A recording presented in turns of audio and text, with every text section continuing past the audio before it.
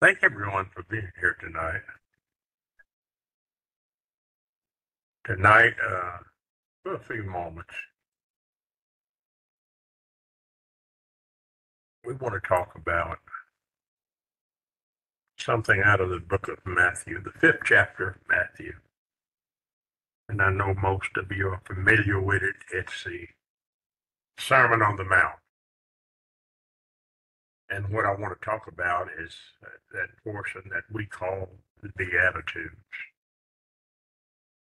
And I don't know whether you know it or not, but that word Beatitudes is defined as the supreme happiness or blessedness. And the Beatitudes is Jesus' explanation of what it looks like to live as one of his followers and to serve as a member in God's kingdom. But it's more than that because it also shows how we can be blessed or happy and in the next life. And so Jesus make it clear as his followers, we should strive to live in a different or than the world. And we ought to live different because we're told we're a higher standard and a higher conduct than the world is. And that standard is to be one of love and of selflessness that Jesus embodied when he died on the cross. Sins. And so when we read that chapter of the Gospel of Matthew, the Lord begins this famous on the Mount with what we know as the Beatitudes.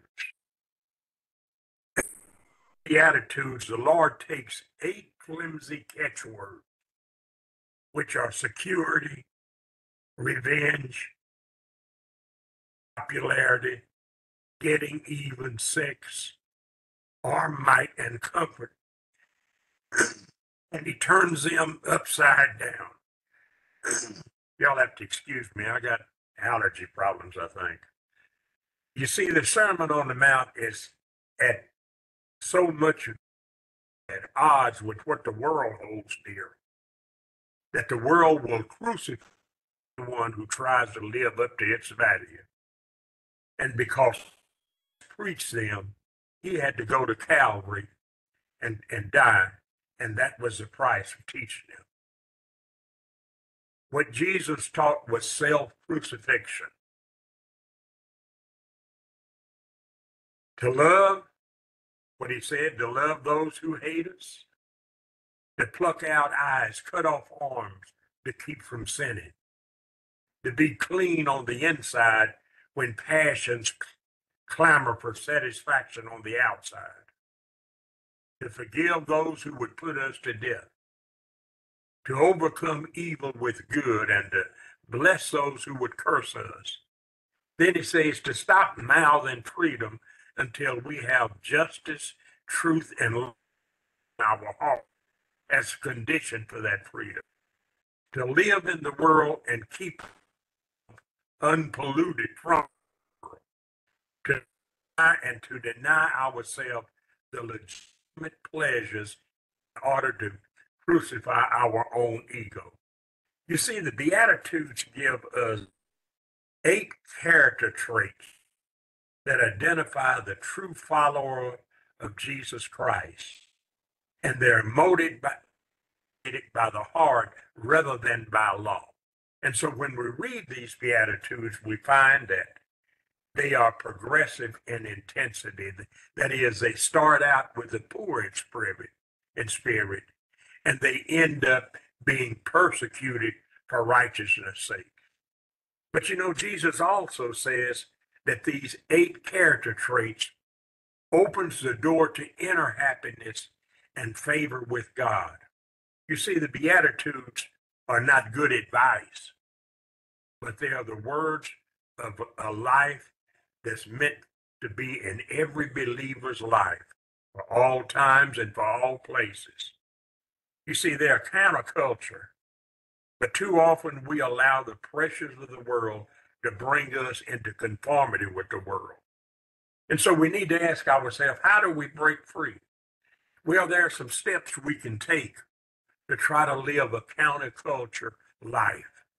First, we need to come to the point where we realize that there's more to life than what this world has to offer. You remember Jesus says, man shall not live by bread alone. And then secondly, we have to limit this culture's messages in our life. You see, we can't live on Facebook, TikTok, Twitter, or what's now X, and not be affected by it. We have to get these message systems. And then third, we have to intentionally listen to our heart. And finally, we realign our lives that our heart's desire is to please God. Now, when we look at attitudes, they begin with the world with words, blessed are. And you know what these two words are? They're promises of blessings from Jesus. But they also describe a spiritual condition and a reward for those of us who are his followers. It says, those who experience the first points in these Beatitudes, which are poor, mourn, seek, hunger for righteousness, merciful, pure peacemakers, and persecuted, will also experience the second point of the Beatitudes, which is the kingdom of heaven, which is comfort, which they inherit the earth, which is to be filled, find mercy, see God, call the sons of God, and inherit the kingdom of God. Now, as we said, the Beatitudes are actually Jesus' promise of blessings to those who have placed their trust in him. Listen to what he says for a minute. Blessed are the poor in spirit. Then comes the promise, for theirs is the kingdom of heaven. Blessed are those who mourn. Listen to the promise, for they will be comforted. Blessed are the meek. Here's the promise, for they shall inherit the earth. Blessed are those who hunger. Here's the promise, they will be filled. Blessed are the merciful. Here's the promise, they will be shown mercy. Blessed are the pure in heart. The promise, they'll see God. Blessed are the peacemakers. Then here's the promise, for they will be called the children of God. And then that last one, blessed are those who are persecuted for righteousness' sake. And then the promise again, for theirs is the kingdom of heaven. But what it does mean is to be hungry or meek in heart and poverty. And what we have to ask, is poverty a material condition or a spiritual one? What does it mean to be blessed, or what does it entail? Now, when we read the Beatitudes, we find that Jesus is giving us a description of what the citizens of the kingdom of heaven look like, or those who accepted God's rule in their lives. You see, the words, theirs is the kingdom, if you look at those Beatitudes, they form two bookmarks on the Beatitude. The kingdom of heaven is at the beginning of the Beatitudes, and the kingdom of heaven is at the end of the Beatitudes. And in the Beatitudes, Jesus is specifically addressing his disciples. And immediately after the Beatitudes, he tells them, you're the salt of the earth. You're the light of the world. In other words, they are the ones who represents God and shine their light in the world. But you know what? These words aren't intended for just his disciples. You see, we are followers of Christ, and those words are meant for us also, those of us who love God and who have established a faith relationship with Jesus Christ. Now it said that each of these Beatitudes includes a blessing. And you know, a blessing is God's affirmation of our value and our identity as God's children. But it's also a declaration of a special that's given freely to those who trust Him and who demonstrate what God's rule looks like in day-to-day living. Now, for a minute, let's look at these Beatitudes one at a time. He says, "Blessed are the poor in spirit, for theirs is the kingdom of heaven."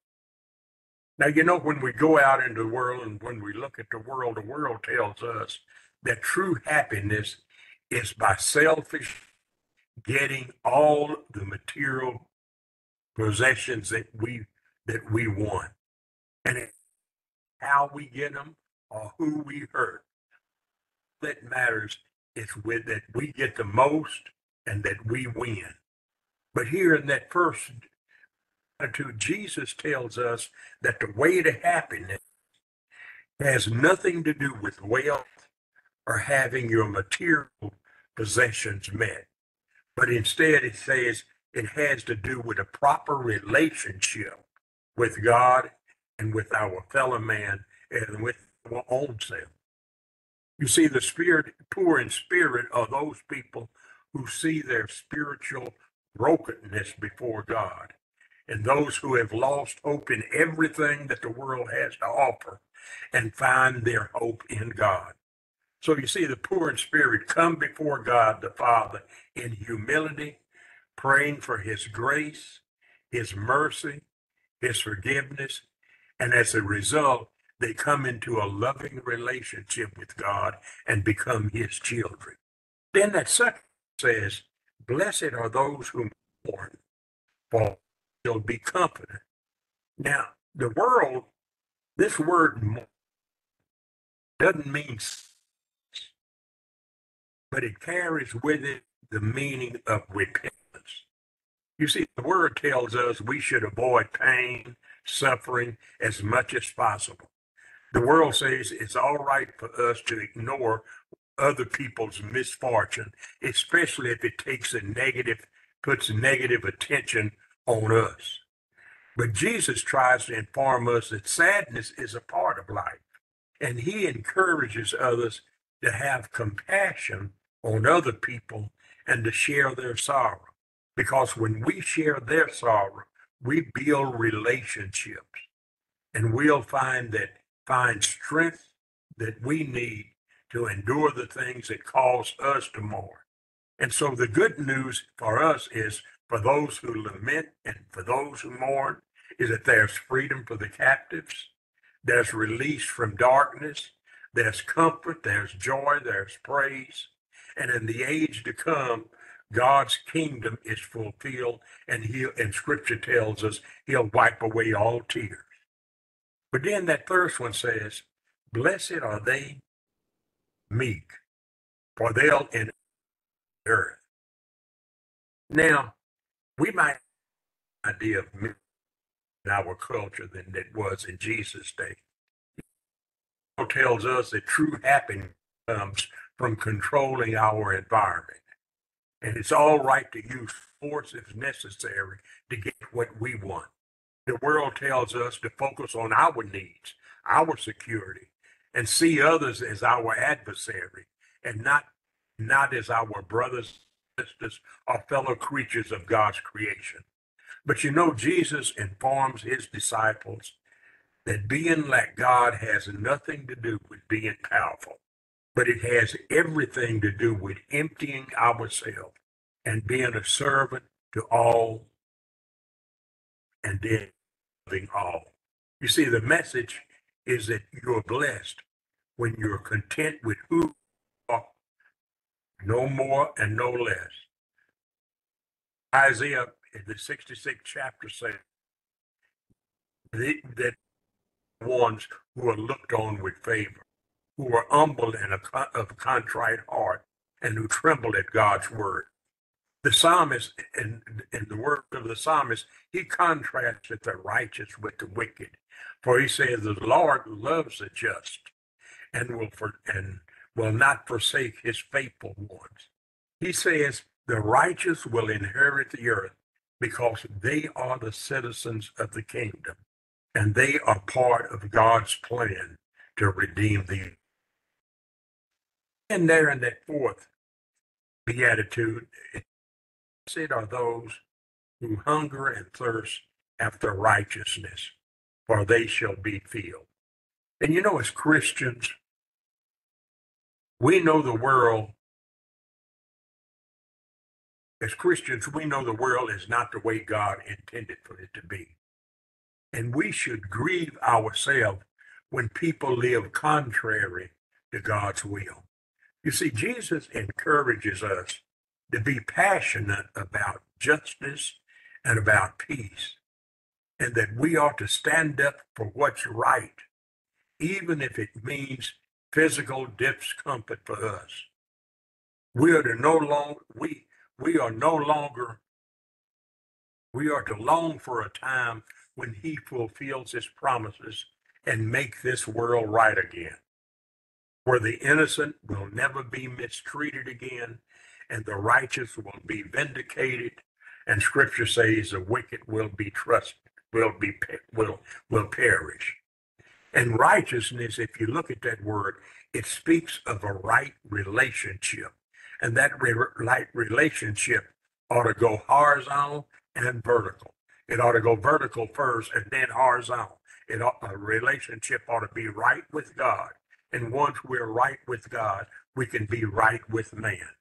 You see, this idea of righteous relationship with others forms the link for this next section, attitudes. And the first one of them, blessed are the merciful, for they shall be shown mercy. You see, these 8 beatitudes, the first 4 are negative and the second 4 are positive. So it says, the merciful, for they shall be shown mercy. Now, there are those in the world who seek vengeance for wrongs committed against them. You know, they say an eye for an eye, you know, but God's people, or we should be offering forgiveness. The world tells us that we need to be strong in order to be safe. And if someone wrongs us, we ought to be seeking revenge. But you know, the world tells us that forgiveness is a sign of weakness and that we should not trust anyone. But you know what Jesus says? Jesus teaches us that if we are to be truly followers of him, we have to learn to forgive others, even when they have hurt us. We are to be models of our Heavenly Father, who is all loving and who is all merciful. You see, that word mercy is defined as compassion or forgiveness towards someone whom it's within your power to harm or punish. And so as Christians, we should be merciful. Because why? Because we have received mercy ourselves. And we ought to be able to extend that mercy to others by showing them the same love, the same kindness, the same forgiveness that God has shown us. You see, being merciful means having the same nature as Christ and being understanding toward other people's shortcomings, them despite of whatever they might have. You see, mercy has two aspects. It involves giving, helping, and serving others, but it also includes forgiveness and understanding. And so we have to realize that that yardstick for understanding and forgiving others, the same measure we will receive. And that yardstick that we use for giving will be measured in what we receive. And then the sixth one, beatitude, blessed are the pure heart, for they will see God. You see, pure in heart means innocent. It means honest. It means sincere without malice. And it wants what truly pleases God. But you know, the world tells us that life is all about pleasure. It's doing, and it doesn't matter how we get that pleasure, as long as it feels good. You heard it say, do it. The world tries to inspire people to seek out personal gratification above any sacrificial love. But you know, the pure in heart means being free from evil thoughts and instead having thoughts that are pure, that are lovely, that are admirable, that are praiseworthy. Look there in Philippians, it tells us about that. You see, a pure in heart has no hypocrisy, no guile, no hidden motives. A pure in heart is marked by transparency. That is, what you see is what you get. And it has an uncompromising desire to please God in everything that we do. You see, the only way we could truly have be pure in heart is to give ourselves to Christ and ask him to do the cleansing in us. You remember that 51st number of Psalms where David prayed, create in me a clean heart, O God, and renew a right spirit within me. You see, God is the one that makes our heart pure. And it's through the sanctifying work in our lives that he does that. But then that seventh beatitude says, blessed are the peacemakers, for they shall be called the children of God. And you know, as children, we should prefer peace rather than confrontation. We ought to seek peace rather than conflict. But you know what the world tells us? That it's survival of the fittest, and that we need to take what we want. Otherwise, we'll be the victim. The world doesn't care about building healthy relationships as long as that person get what they want.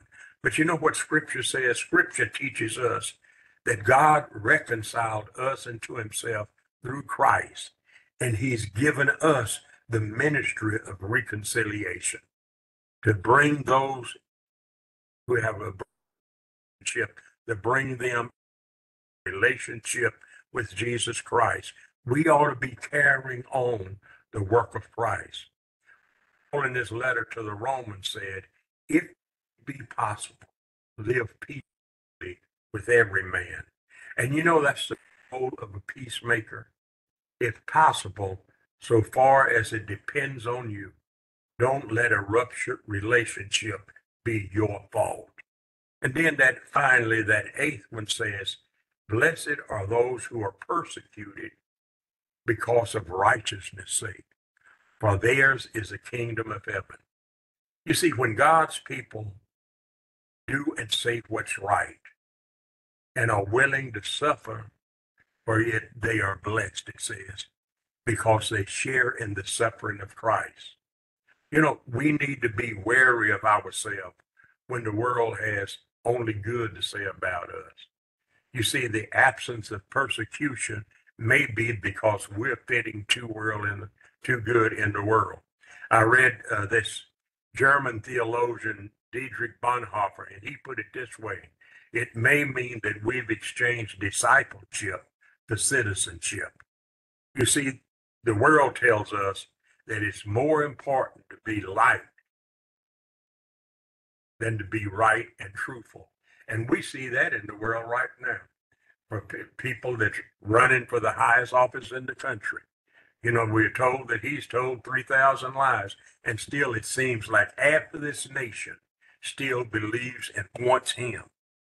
The world tells us that the popular opinion is always right, even if it harms others. But as followers of Christ, we are challenged to stand up for what's right and what's true and never compromise for the sake of popularity. So I want to close with this. Those of us who are saved by grace shouldn't be living ungodly lives. Instead, we should be displaying God's character because we have been transformed. We are a people that God has blessed because we have trusted in him. And he's blessed us both in our earthly life and then in future in our eternal salvation. God has blessed us so we can bless others.